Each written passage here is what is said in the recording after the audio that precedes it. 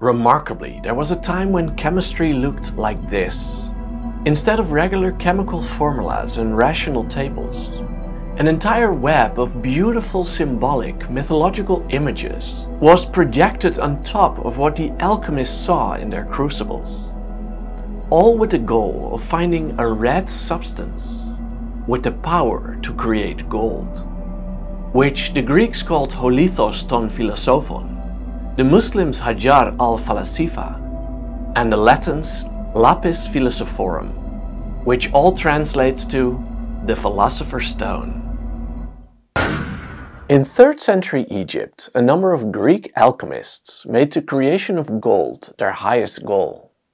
And centuries later, the substance to effectuate this transmutation was called the Philosopher's Stone.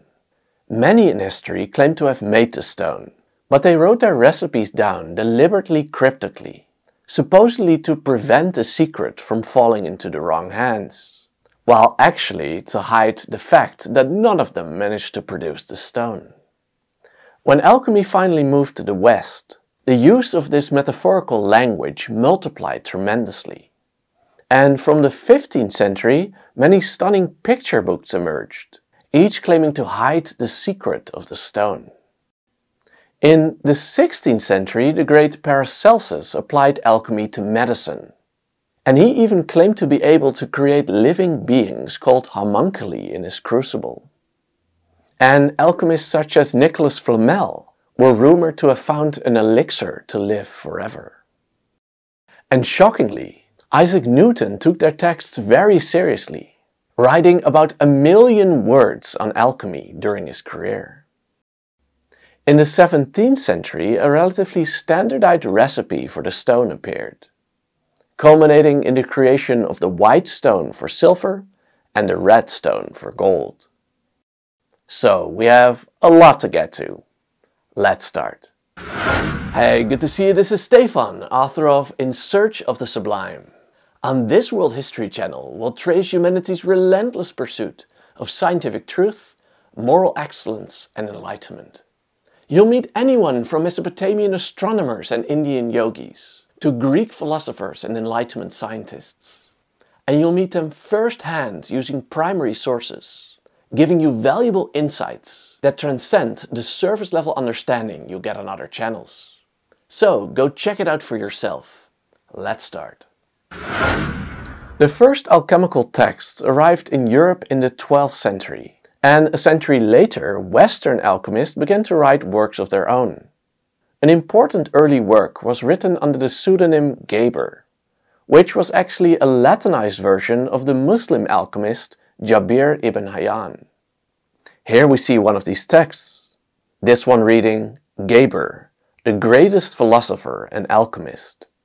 Besides some nonsensical claims about the stone, Geber did give an interesting account of the differences between metals. He claimed that gold, compared to other metals, was made of smaller parts that were tightly packed together, and this allowed him to explain why gold is heavier than other metals. Quite a reasonable idea. And he claimed it also explains why gold isn't corrosive, as flames can penetrate that tightly packed lattice of particles. And although these ideas are finally false, it is an early example of scientific reasoning. The earliest Western texts on alchemy were written in a relatively straightforward language, but is changed in the 14th century, when the metaphors became even more complicated than before. The flight of a dove might symbolize evaporation, as did the departure of a soul from the body. A potent reaction between two chemicals might be described as a marriage between a king and a queen. Or a reaction might be described by a king eating his own son. Very curious. Or a green lion devouring the sun might represent gold being dissolved in mercury or aqua regia. And in all these cases, the reader was left guessing which substances these metaphors refer to. Pseudo Arnold of Villanova, also from the 14th century, became the first to use Christian metaphors to describe chemical processes. For instance, he compared the torments of Christ on the cross with the torments of materials in his crucible. And similarly, he compared the resurrection of Christ with the transmutation of mercury into the Philosopher's Stone. And he compared Christ's role as savior of mankind with the saving of base metals by turning them into gold. And Petrus Bonus, also from the 14th century, even went as far as to claim that alchemical processes could reveal theological truths. For instance, he believed that ancient philosophers had predicted the virgin birth in their crucible, so they didn't even need the Bible to learn about the virgin birth. And in a similar vein he wrote, "I firmly believe that should any unbeliever truly know this divine art, that is alchemy, it would be of necessity make him a believer in the Trinity of God. And he would believe in Jesus Christ our Lord, the Son of God." A very curious mix between alchemy and religion. The famous alchemy books filled with images only appeared in the 15th and 16th centuries, with one of the earliest being the Rosarium Philosophorum, or the Rose Garden of the Philosophers, which is a fascinating work of art. The 14th century original contained no images, but then in 1550 AD, it was combined with images which were inspired by two early 15th century German works called Sun and Moon and the Book of the Holy Trinity. According to the text, the Philosopher's Stone could be created by combining two substances, which they refer to as sun and moon, king and queen, or sulfur and mercury. These opposites were combined to form the stone, and the product of this combination would first die, and this is why we see the substance here in a tomb.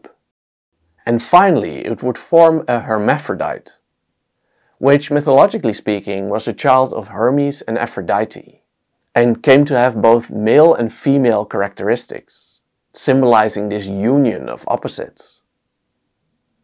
This hermaphrodite was also called the rebis, from res bina, meaning double matter, again showing this union of opposites. Mysteriously, the text then added that the gold that could be made from this stone was, quote, not the common gold, but instead a more mysterious philosophical alternative. Ironically, over time, a relatively stable recipe crystallized in the alchemical text of the 17th century for the creation of the stone. And let's now go through the steps. At first, a number of substances, about which the text disagreed by the way, were placed in a glass vessel with an oval body and a long neck. This flask was called the philosophical egg, or ovum philosophicum, referring both to its shape and also to its function of giving birth to the stone. The opening in the neck was then melted shut to prevent the loss of gases, and this came to be known as the hermetic seal, referring to Hermes, the Greek equivalent of the Roman god Mercury, which is also that liquid metal that was so important to the alchemists. The egg was then placed in a furnace for many weeks, until the substance turned black, and it was believed that this meant that the substance had decomposed to prime matter, the most basic form of matter, and this stage was generally referred to as putrefaction or rotting, or nigredo or blackness. And the furnace in this stage was often compared to a tomb or a coffin. Common images associated with this stage are the crow, or the death of a king, or the god Mercury in the form of a dragon, with the dragon serpent creature again referring to base matter, the most unadorned form of matter. Over time, the blackness disappeared and made way to a number of changing colors known as the peacock's tail. And then a white stone appeared, which was said to be able to transmute base metals into silver, and this phase was often called albedo or whiteness. By turning up the heat, the white eventually turned yellow and then a red stone formed, a stage known as rubedo or redness. And this stone was the legendary Philosopher Stone that could turn base metals into gold. And at this stage, mercury was often depicted in human form, turning from a dragon at its most earthy stage to a human. Authorities, by the way, had a love-hate relationship with alchemy. On the one hand, the idea of endless gold was appealing, actually causing several kings to employ alchemists in their courts. But alchemists also created huge amounts of imitation gold, which caused high inflation at times, leading to economic collapse. And as a result, Pope John XXII even felt compelled to issue a decree banning alchemical gold. He wrote, "The impoverished alchemists promise riches that they do not deliver, and those who think themselves wise fall into the ditch they have dug. For indeed the professors of this art of alchemy make fools of one another. Finally, though there is no such thing in nature, they pretend to make gold and silver by a false transmutation." The decree, however, was largely ignored, surprisingly even in holy orders. The promise of limitless gold also made various alchemists targets of criminals, at least according to their own stories.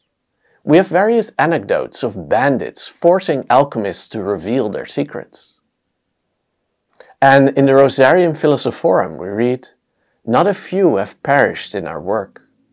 And the 17th century George Starkey, an American who came to England writing under the pseudonym Irenaeus Philalethes, told the following story.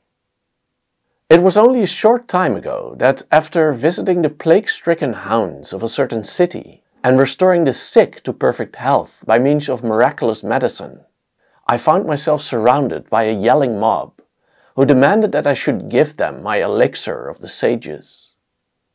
And it was only by changing my dress and my name, by shaving off my beard and putting on a wig, that I was able to save my life and escape from the hands of those wicked men. I know of several persons who were found strangled in their beds, simply because they were suspected of possessing this secret, though in reality they knew no more about it than their murderers. And remarkably, great scientists, including Newton and Boyle, read his work. The connection between alchemy and medicine was made explicit by the influential alchemical doctor Theophrastus from Hohenheim from the 16th century, who is better known as Paracelsus. Paracelsus had little interest in created gold, and instead saw the potential of alchemy to cure diseases. He also developed what he called a chemical worldview, very interesting, in which he envisioned God as a master chemist. For instance, he said that the cycle of rain through the sea, air and land was nothing more than God's cosmic distillation. And in fact, in my chemistry class, I still describe this process as distillation. And he rightly concluded that the formation of minerals underground, the growth of life, and also internal processes such as digestion, all point to complex chemical processes. And finally, a religious touch, he added that God's final judgment by fire was also similar to an alchemist using fire to purify metals. Paracelsus also claimed that chemistry could be used to create life. This had also been an obsession of Jabir ibn Hayyan, the great Islamic alchemist, who wrote several recipes for creating scorpions, snakes, and even human beings who would become subject to their creator. Paracelsus claimed that he could make a human-like creature, which he called a homunculus or a little human, by petrifying semen and then feeding it with blood. And although the product looked like a human child, he claimed that it was endowed with great knowledge and powers. Partly, he claimed, because it lacked female ingredients. A very curious description. And in contrast, he writes, using menstrual blood resulted in the creation of a basilisk, the serpent that could kill with a single glance. We read, "Let the semen of a man putrefy by itself in a sealed alembic, with the highest putrefaction of the horse dung for 40 days, or until it begins at last to live, move, and be agitated, which can easily be seen. And after this time it will in some degree look like a human being, but nevertheless transparent and without a body. If now after this it be every day nourished and fed cautiously and prudently with the arcanum of human blood, and kept for 40 weeks in the perpetual and equal heat of horse dung, it becomes thenceforth a true and living infant, having all the members of a child that is born from a woman, but much smaller. This we call a homunculus, and it should be afterwards educated with the greatest care and zeal, until it grows up and begins to display intelligence. Now this is one of the greatest secrets which God has revealed to mortal and fallible man." Remarkable.